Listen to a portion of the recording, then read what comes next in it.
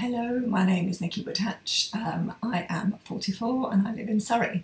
And I really felt I had to put my voice to this cause from the beginning of this, right from the beginning, February, March time. I could feel and I could see the fear and the hysteria growing, and it didn't make any sense from the beginning. It was really clear from all of the numbers coming out of Wuhan, even from Italy, that this was a deadly disease for a very small minority of people. But I was flooded with an influx of people on my Facebook that even small percentage of numbers in a big population is huge, and we had to protect the NHS, and I kind of got that, I understood that. We locked down to protect the NHS, we locked down to flatten the curve, but it became apparent pretty quickly that the NHS was coping, that the hospitals were coping. There were obviously some hotspots. The Nightingale's bill only saw a handful of people. And I just kept thinking, this is like some weird social experiment. We've never done this before. There were two images that really struck out, and I still believe the reason we're in this mess is these two images. One was of a man flattened by a steamroller, dies of coronavirus. And the other one is the amount of media attention that coronavirus had, and these were both published in March, I think. And the media attention from coronavirus is in the millions or billions, I think, and SARS, bird flu, HIV, all of the other viruses, minimal attention compared to it. And I think they're the two reasons. Our media has created this fear storm, and our numbers have been hugely inflated, and it's proof Public Health England have ordered an urgent review 6 weeks ago, whatever it was. It still hasn't happened. That's how urgent it is. That we are inflating the numbers massively. People are dying of whatever, and because they've tested previously positive to coronavirus in the past, they're being put down as a COVID death. It's just wrong. So for me, it didn't make any sense from the beginning. I've got 3 children, a 15-year-old who is going into GCSE this year. She's had 5 or 6 hours of face-to-face schooling since March.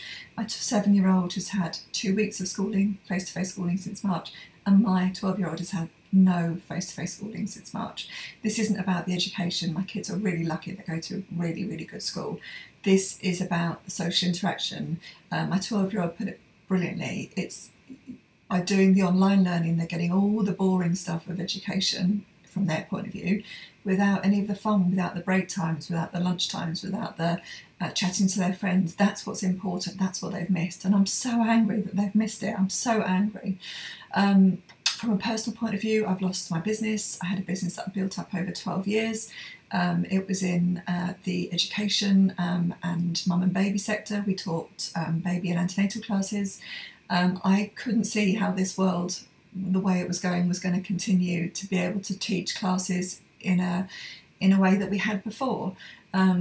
We thrived on bringing in self-employed teachers. I couldn't see how anybody would leave a job that they would potentially get furloughed for being self-employed, and I just couldn't see a way out of it. So we had to put the business into liquidation in July.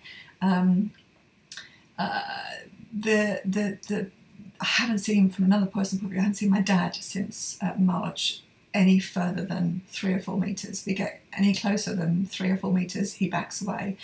He's got COPD, he's 75. I absolutely understand. He's been stuck at home, listening to the nonsense churned up by the media, and I totally understand why he's frightened.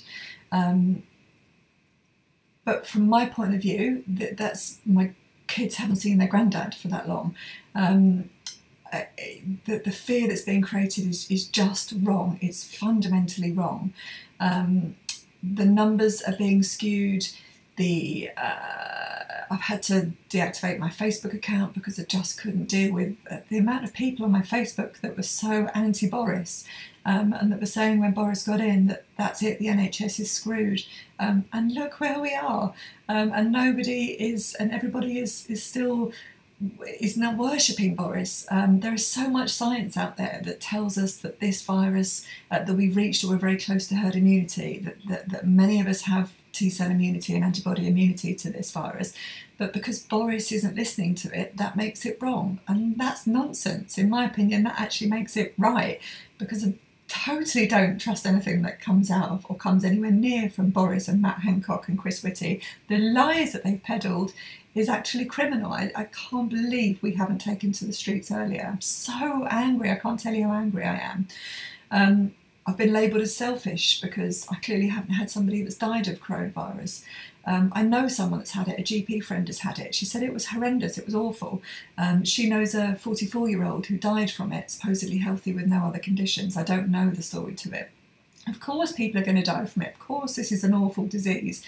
That doesn't mean that we have to lock up the entire world, that we have to damage our children's future. It's wrong. What we should have done from the start, and I followed Sweden from the start, is do what they did. Protect the vulnerable. We didn't protect our vulnerable. Check out the whistleblowers in the care homes, what we've done to our vulnerable. It's a disgrace. I'm so angry. We should have protected our children for the care homes from the start. We should have shielded the vulnerable, and the rest of us should have gone on with it. Our children should have been at school. We would then be in a situation where this virus has passed through the majority of us. It probably has anyway. Look at London. The cases in London decreased massively just after lockdown because they all had it in lockdown. They're all so close to each other. So we should have gone down the route of Sweden. Sweden said from the beginning, it's not them conducting a social experiment on their people, it's us. And we have failed, and until we admit we failed, we're never going to move forward. If they bring in a sniff of mandatory masks in school, my children are out of that system quicker than you can say mandatory masks. I'm not sending my children to school in a mask. I think that the way we are social beings, we are social creatures. The first time I hugged my best friend out of this, which was not long after we moved out of lockdown, I'm not a very tactile person, but it was the most phenomenal feeling. It's not normal to not be social, to not touch people, so please go and hug your friend. Don't go near someone if they're vulnerable and you're worried about them, of course.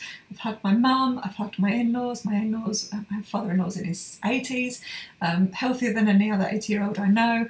And I've hugged my friends. It's so important. My kids have hugged their friends. My kids don't do social distancing and they shouldn't have to. And I fundamentally disagree with it in schools. And if they try and bring in masks, then we will be out of the system. Please, people, please do some research, see what's out there, check out Professor Gupta, check out all of the other scientists, check out Sweden's data, check out the stuff out there, read and listen to what Anna is saying. There is so much stuff out there, and it's important that we start to listen to the alternative and push back on this.